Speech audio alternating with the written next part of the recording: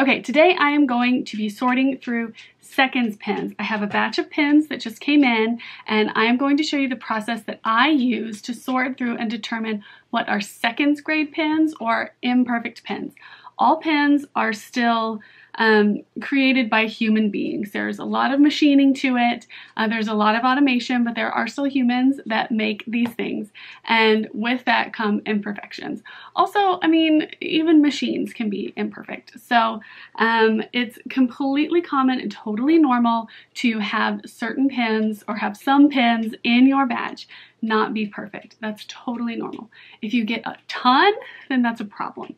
So I am going to show you how to sort through your seconds, what I consider to be flawed pins, and you can check out this video about kind of what to do and second sales and things like that. And you can also see me sort through another batch of pins in this studio vlog. I do a little bit of that, but I wanted to show you kind of my exact process of how I go through pins and what I consider to be a seconds pin. It's not the same for everybody. Some people are way pickier than me, and some people are not, and they'll let just anything go through. So it really depends on you, what you're comfortable with, but I want to show you how I do it, so hopefully it will help you do it more quickly. So I have in front of me these. They're all still individually wrapped, which is how they come. You can ask to have less plastic be used, so I think I'm going to do that soon. I have another bin where I put felt down here, so the pins have kind of a soft place to land. And I have a little trash bag. And this is what I put my plastic bags in so I can recycle them later. I also have a little jar of backings, so I'll put the backings in, and I have this cool little gadget from, I'll link them down below. I forget their name. They're actually based in Austin too. It starts with a G. Anyway, look down below and you will see, but this little doodad is really cool because it helps you take the backings off of your pin. So let's get started. All right, so I'm gonna be showing you some close-ups just so you can see. Here's an example of a close-up. I've never used two cameras at the same time before, so it's exciting. But yeah, just so you can see what I deem as a second, and we'll go through this together. Okay, so I'm gonna move this up and back so you can kind of see what I'm doing overhead, and I will talk you through it as well. Okay, let's do it. Hi. Okay.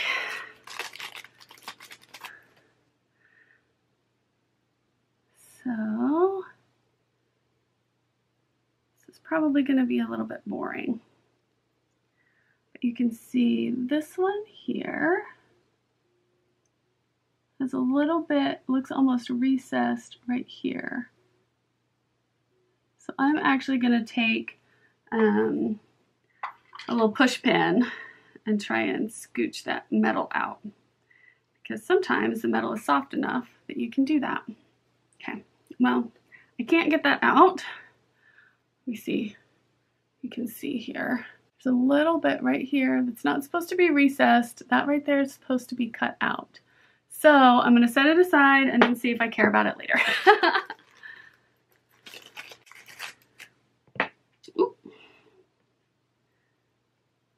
Alright, so looks good.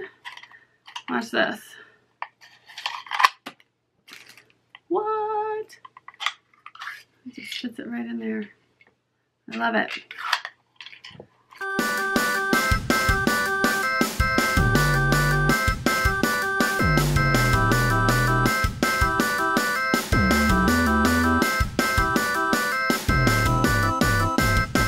Okay, so this one, if you could see, there's a little dot kind of right here on the very top, and I don't like it.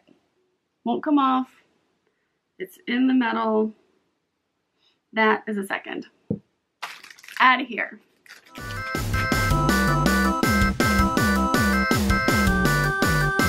So you can see I only spend a couple seconds looking at these. I think if a flaw isn't going to jump out at me in about 5 seconds, then no one's really going to notice, honestly. I have only had, I think, 2 times in the last like 3 years that I have done pins, have I had people come back and email me about it. And usually they're super nice, and I'm happy to either give them a discount to make it a seconds grade or send out a replacement. Because a happy customer is better than anything in the world. And this isn't the last time I'm going to be checking them. So when I package them,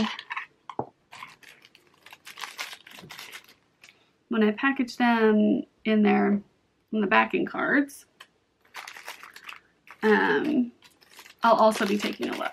And I always take a look before I ship them out as well. So then if I see something at the very end stage, and I'm like, dang it.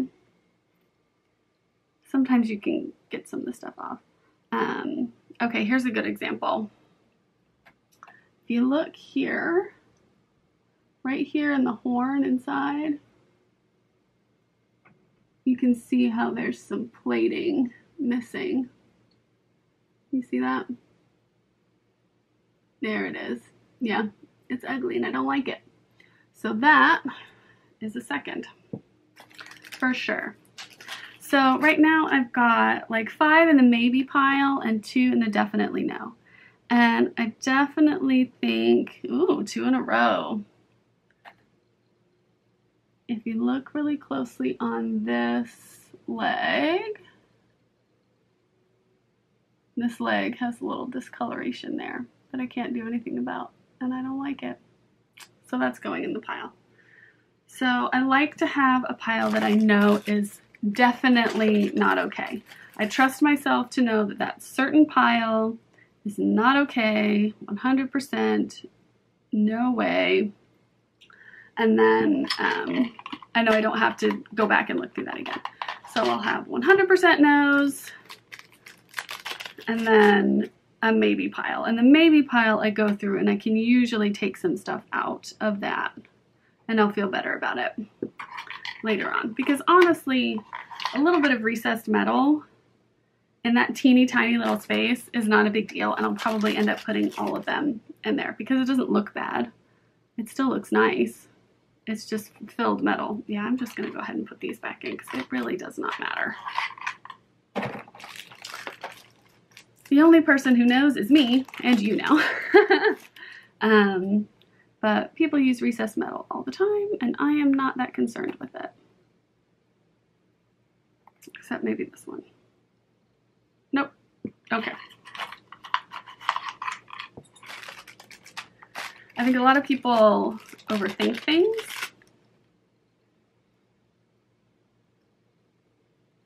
And I think they get a little too picky.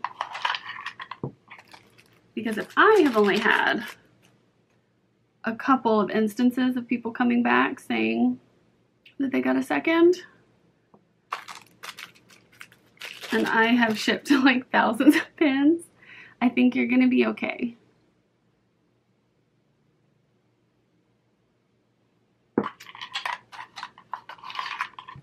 Anything that's glaring, you'll definitely pick up on really quickly. And then you won't have to worry about it anymore. And then you can have a second sale. And those are super fun.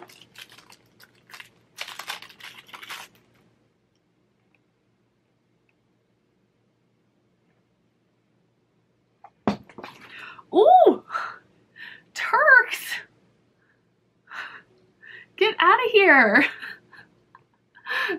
Go. Okay, scoot, scoot. Lord.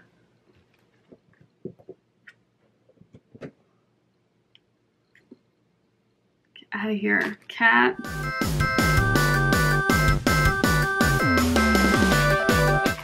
And another tip, once you get started, you'll start to see where the common flaws are in your pins, so you'll know what to look for. So I'm knowing to check in this teeny tiny spot here and in the horn, because it seems like some of the gold finish isn't making it into the little horn area. That could be where they kind of dipped it, because they will, sometimes they'll wrap a little wire around and dip. Sometimes it doesn't get in the solution, that spot where the wire is. And this one, I don't like how uneven the screen printing is right there. See how it kind of pops out? I just don't think it looks very smooth, so I'm going to toss that one. Then the second pile.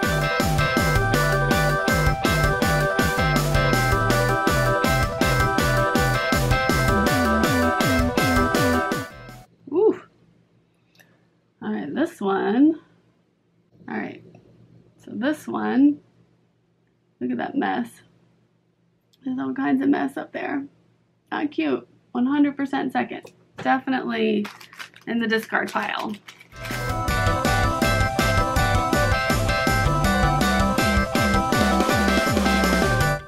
Ooh. There's one with a bad tummy. Yeah. No good.